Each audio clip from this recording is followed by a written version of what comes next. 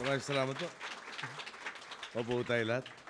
Secretary Kiko Pangilinan, Secretary Sunny Coloma, Secretary Nerica Costa, Senator Bam Aquino, Undersecretary J.O. Tingson, Assistant Secretary Dingdong Dantes, Miss Jessica, sorry, Mr. Juan Ramon Felix, National Youth Commission and Tayo Foundation Officers, Tayo Board of Judges, awardees of the 10 accomplished youth organizations for year 12, fellow workers in government, honored guests, mga minamahal ko pong kababayan, magandang umaga po sa inyo lahat.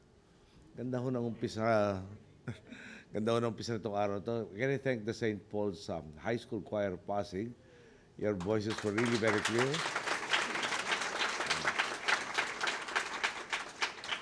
It's really a pleasant way to start the day.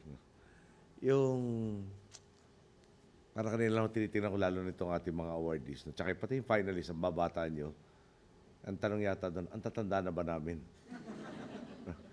Kaya masyado natatawa. Percy tsaka Earl, kasama na rin pa kayo sa seniors ngayon. Parang kahapon lamang kayong youth. Sabi ni Maria, papunta na kayo sa gayouth. Anyway, mga kasamaan, halos 3 dekada na nga ang lumipas mula nang magwakas sa diktadurya. Ngunit marahil sariwa pa sa ating kababayan ang alaala ng batas militar. Gaya ng marami, saksi ako sa pagmamalupit na makapangyarihang diktador at sa idinulot niyang pagdurusa sa ating mga kababayan. Nang ideklara ang batas militar, talagang bumaliktad po ang aming mundo. Dahil sa pagiging kritikal niya kay Ginoong Marcos, ipiniit ang aking ama. Kinulong siya ng 7 taon at 7 buwan at napilitan kaming mag-ibang bayan. Nang magpasya namang umuwi ang aking ama upang panawagan ng pagbabago sa pamahalaan, ay walang habas pa siyang pinaslang. Sa sinapit na ito ng aking ama at ng aming pamilya, ang tanong na buwabalot noon sa isip ko, ano pa kayang kinabukasan ang maaari naming asahan? Sa mga panahong iyon, hindi ko maiwasang isiping hahantong ang lahat sa madugong himagsikan. Subalit, sa gabay ng Panginoon at malasakit sa kapwa, nagawa ng sambayan ng Pilipinong gawin ang imposible. Buong mundo ang humanga ng milyon-milyon nating kababayan ang nagtipon upang pangunahan ang mapayapang revolusyon sa EDSA. Nakuha nilang malampasan ang takot at kaba upang magpunta sa EDSA. Nagtungo sila ron ng walang dalang armas. Ang tangi nilang sandata ay ang panalangin at hangaring manumbalik ang demokrasya. Di nila inalintana ang panganib sa kanilang buhay. Isinantabi nila ang agam-agam na baka mabaril sila o makanyon. Ang inisip na lamang nila, kung mananatili ang mapaniil na diktadurya, anong klaseng bukas kaya ang naghihintay sa aming mga mahal sa buhay? Matapos nga ang 4 araw na sama-samang panawagan ng pagbabago, matagumpay na napatalsik ang diktador at muli namang nabawi ang ating demokrasya. Interes ng mas nakakarami, kalayaan mula sa baluktot na kalakaran, magandang kinabukasan para sa susunod na henerasyon. Ang mga ito ang isinaalang-alang ng mga nakipaglaban sa EDSA noong taong 1986. Bilang pinuno ng ating bansa, ang ganitong diwa ng EDSA ang ating isinasabuhay sa pagharap sa mga hamon ng ating panahon. Sa aking panunungkulan, marami tayong pagsubok na pinagdaanan at pinagdadaanan. Isang halimbawa nito ang tensyon na magitan sa North at South Korea noong 2010 kung saan maaaring maipit sa hidwaan ang 50,000 nating mga kababayan. Nariyan din ang sigulot na dulot ng Arab Spring noong 2011. Bukod sa kaguluhan sa ibang bansa, nariyan din ang pagsisikap nating mapigilan ang paglaganap ng mga sakit tulad ng Ebola at MERS coronavirus sa bansa. Kung matatandaan ninyo, patong-patong ang pagsubok ng ating hinarap noong taong 2013, lindol sa Cebu at Bohol, krisis sa Zamboanga at ang pagkakupit ng bagyong Yolanda. Kamakailan lang, humarap muli ang sambayanan sa panibagong pagsubok, bunsod ng insidente sa Mamasapano. Bilang Pangulo, ginagawa ko ang lahat upang harapin at tugunan ang mga suliranin ng bansa. Madalas, binabaliwala na lang natin ang pagod at puyat. Hindi ako pwedeng magpadala sa bugso ng aking muson dahil baka mapalala ko pa ang problema. Sa bawat pagkakataon, kailangan kong maging mahinahon at laging balikan kung para saan natin ginagawa ang lahat ng ating pagsisikap. Ito nga ang tangi nating hangad. Ang hindi na maulit pa ang kamalian ng nakaraan at maipamana sa susunod na salinlahi ang di hamak na mas maunlad at magandang Pilipinas kaysa sa ating dinatnan. Simula pa lang, batid kong hindi ko kakayanin ang lahat ng mag-isa. Sa nakalipas na mahigit 4.5 taon ng ating pamamahala, pinatunayan natin kapag mas marami tayong kumikilos, mas mabilis nating nakakamit ang ating hangarin. Dito ko nga naalala ang kaisipang ibinahagi sa akin. Kapag daw ang dunong ng mas nakakatanda at ang lakas ng kabataan ay nagsanib, talagang malayo ang ating mararating. Sa ganitong konteksto, pumapasok ang halaga ng pagtitipon natin ngayon.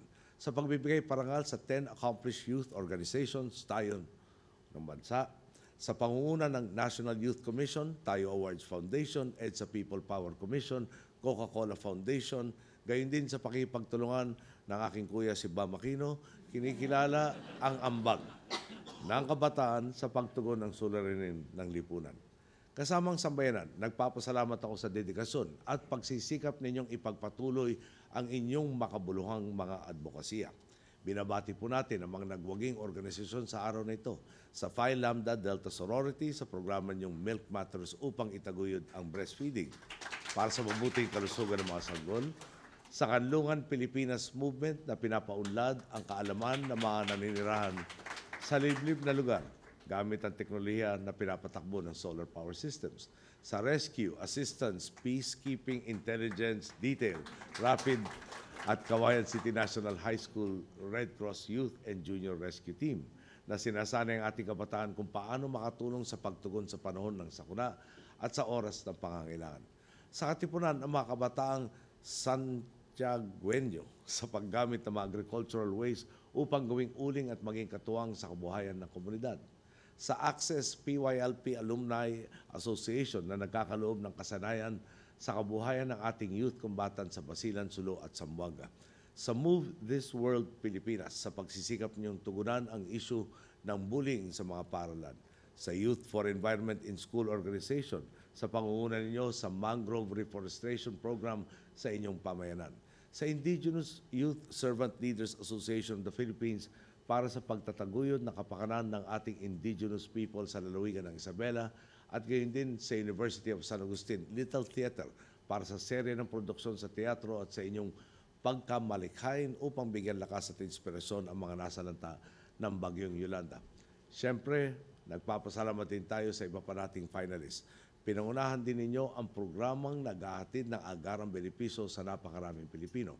Mula sa pagkakaloob ng kabuhayan at dekalidad na edukasyon para sa mga katutubo at kapuspalad nating kababayan, paglinang sa kaalaman sa modernong kagamitan, pagsusulong ng musikang Pilipino, pagpapabuti ng supply ng kuryente at pagaruga sa kalusugan, hanggang sa pangangalaga sa kalikasan.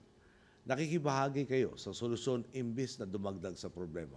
Gayun din, nagsisilbi kayong huwaran sa mga kapwa ninyong kabataan upang maengganyo silang makilahok sa pagtataguyod ng kapakanan ng kapatbansa.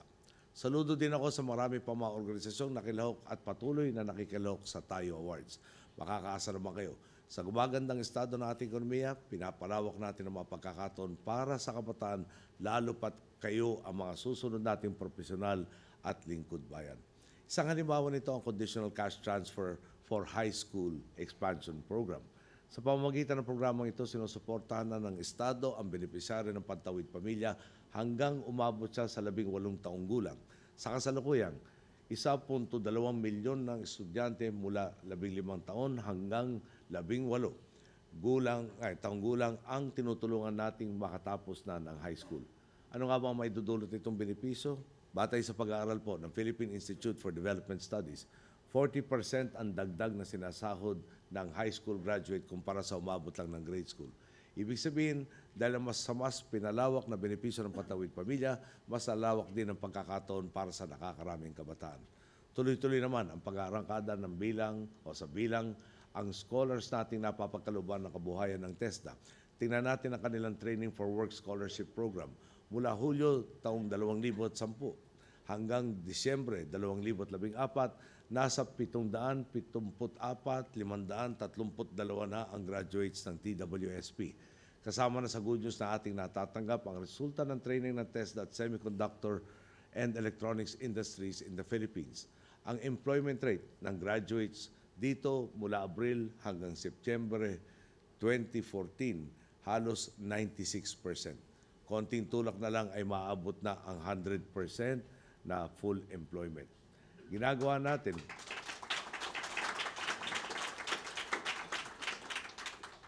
Ginagawa natin ang lahat ito upang iangat ang antas ng pamumuhay ng ating mga kababayan, lalo na ang mga naghihikaos sa buhay. Sinasagad natin ang pagkakataon upang bigyan sila ng kakayahang tulungan ang mga sariling umasenso. Nasa iisang bubong lang tayo. Ang problema ng isa ay problema po ng lahat.